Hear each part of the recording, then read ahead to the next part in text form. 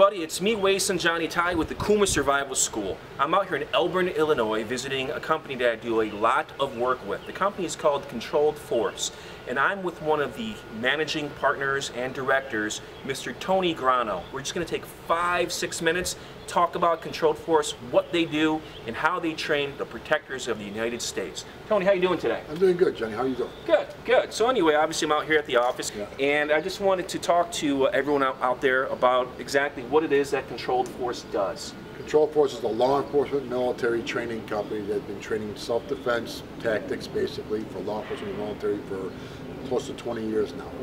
About 20 years. Now, an interesting thing about Controlled Force that's very important to know is that it's a woman-owned company. We have women, minority-owned, yes. Minority-owned. You do a lot of GSA contracts, overseas, and I'm a certified instructor with it a lot, with Controlled Force. A lot of people don't know that, but I'm a certified instructor. I travel around, I do a lot of work with these guys, using the tactics, using the mock system. What exactly, can you talk about the mock system a little bit? Sure. Like we have different levels of training. The level 1 training is basically for non-compliant subjects, not the ones that's fighting with you, but the ones that don't comply the way you ask them to comply. Which is a lot of them. So it's, yeah, exactly. So you're kind of being forced to go hands-on to some degree. You can't beat them up or hurt them, but you need to get them under control and put them into arrest. Then we have something called a level 2, which deals with the aggressive attacker.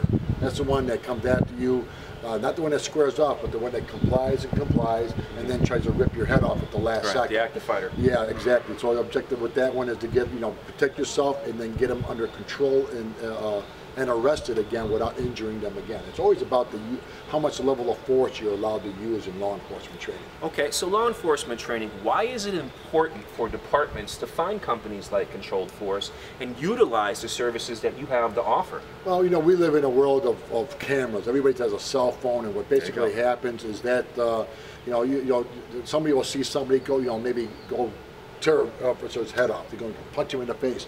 And then you go, oh, look at that, the guy just attacked the cop. He pulls out his cell phone and starts hitting the video button, but by that time the only thing he's seeing is the officer putting the guy under arrest. Right. So being the aggressor. Yeah. So there's always a liability issue in training. So we're a very liability conscious training company.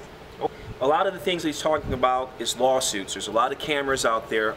Officers are always subject to being the bad guy on camera. They never get the good guy on camera. They do, it's seldom, but Controlled Force training teaches those levels of force to these officers so departments can say, our men, our officers are certified in a program that follows everything to a T that minimizes lawsuits and litigation. That is correct, and that's what the system's designed to do.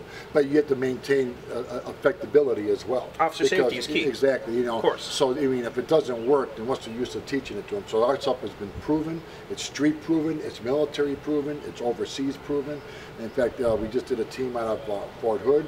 It was a pre-deployment for the military. Every one of them made it back from Afghanistan alive. So obviously the training works, and if it works for them, it'll work for our law enforcement here in the state. Can you talk about what you have going on overseas at all? We have, yeah, to some degree we can. We're running some training programs out in the Middle East right now, and in fact we've been training and certifying people to go out there because they have to be very culture awareness on the cultures and how they live out there, and we're training the law enforcement out in the Middle East, and we're developing instructors to go out there and do that for us right now. Everyone that knows me, I have about 40 years in martial arts. I've done it all in the martial arts world, and I was attracted to the Controlled Force system and the mock system and the program here simply because it works. And I train a lot of, I've been in law enforcement, I've done security, I work with a lot of officers now and teams, and this is the program that I found that works the best with what I do, simply because it adapts and works very, very well into other companies or other teams or previous or prior trainings toolboxes. So Controlled Force is something that someone with a lot of previous experience or even minimal experience can take and make it work. That is correct. That is correct.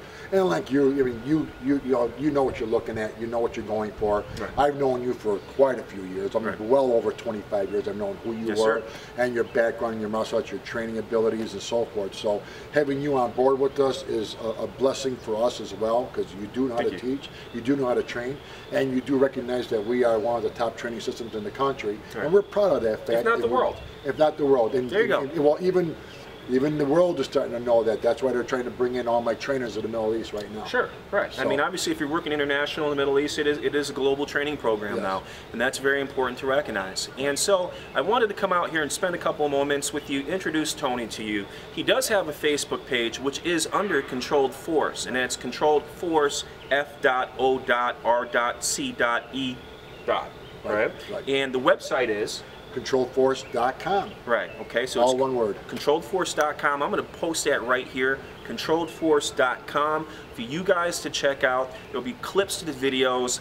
Obviously, if you work for a department, if you are a person that makes decisions at these departments, like law enforcement, police departments, federal agencies, whatever. If you're a defensive tactics instructor and you have decision making, check us out. We'd be happy to send you all the information you'd be looking for, or contact Johnny. Johnny will be able to talk to you directly and give you everything you need to set up courses and get to training classes. Okay, hopefully we'll get to see you guys and your team in classes. If you're an individual that's in law enforcement or security, you could also contact Tony at Controlled Force.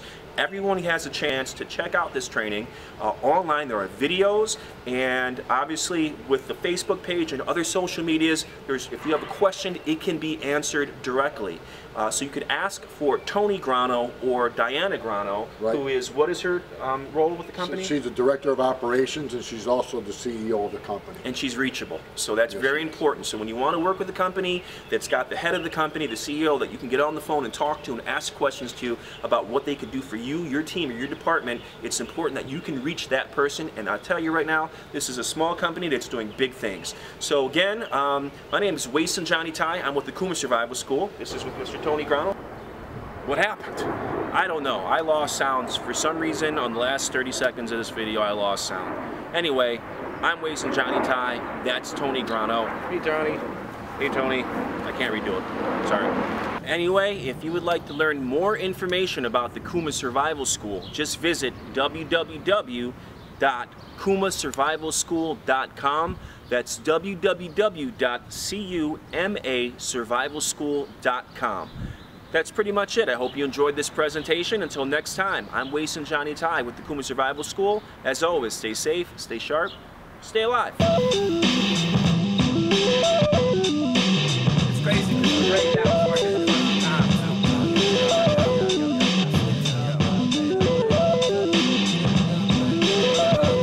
Are we recording?